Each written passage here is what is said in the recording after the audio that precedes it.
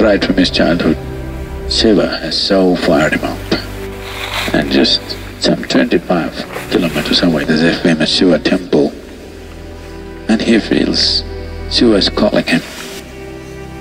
But his life is not his own, he cannot make the trip.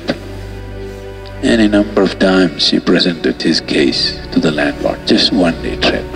I will go to the temple and come back. Landlord always said, today there is weeding, day after tomorrow there is fertilizing, day after tomorrow there is some other work, you have to till the land. Now, 1 day you can't waste, what do you think? As it is, you're a useless fellow. 1 day you want to waste in a life. Any number of times presented the case. This started building up with a name. He wants to see Shiva. This time he went and stood in front of the landlord with a different kind of dignity that a bonded labor never knows, not supposed to have. And the landlord started off, "You idiot, last time your mother was sick, before that your sister was getting married, before that your grandmother died 3 times over. Now you want to go to the temple, nothing doing." He said, "I'll do all the work today, tomorrow, just a day trip, I will go and come."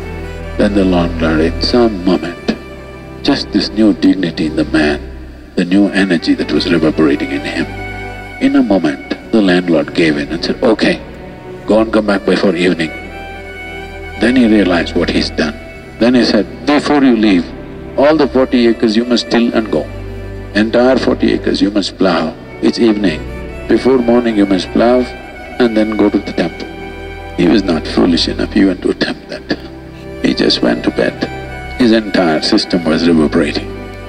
He knew he will go to the temple no matter what's the consequence. A new kind of energy has been reverberating through his entire body. Morning before he woke up, there was a big commotion in the village. What is it? Entire 40 acres was ploughed. And he came out and looked, he couldn't believe it. The landlord was standing with his mouth open. Landlord's wife and children started coming and falling at this man's feet, whose name we do not know. Generally he is referred to as the tiller. He couldn't believe this. Then he knew, he always thought, by appealing to Shiva, he can move the laws of nature, he can bend the laws of nature. But the laws of men are so cruel that you can never bend them. But here, the laws of men and gods and nature all bent. Suddenly people came, put silver coins in his hand. Somebody put a food hamper in his hand, somebody gave him a stick and said, "He's gone to the temple, he's a chosen one." Shiva himself has come and ploughed 40 acres of land. He went to the temple with great joy in his heart. But having lived the life of an outcast, he's not forgotten that he cannot cross the threshold of the temple. He stood there. Of course they wouldn't let him into the temple. He knew they're not going to bend the rules and all he wants to do is just see once. The big Nandi which was sitting in his way, the Nandi moved to one side. And later on people called him Nandanar, became a famous sage. Nobody ever knew his name because he's just known as a tiller. But his entire life is just this one thing.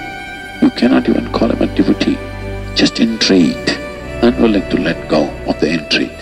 The problem with most logical minds is something intrigues you, then you give a stupid explanation to it and you kill it right there. Most minds are incapable of living with intrigue. They want a stupid answer to it today and they'll come to a conclusion tonight before they go to bed.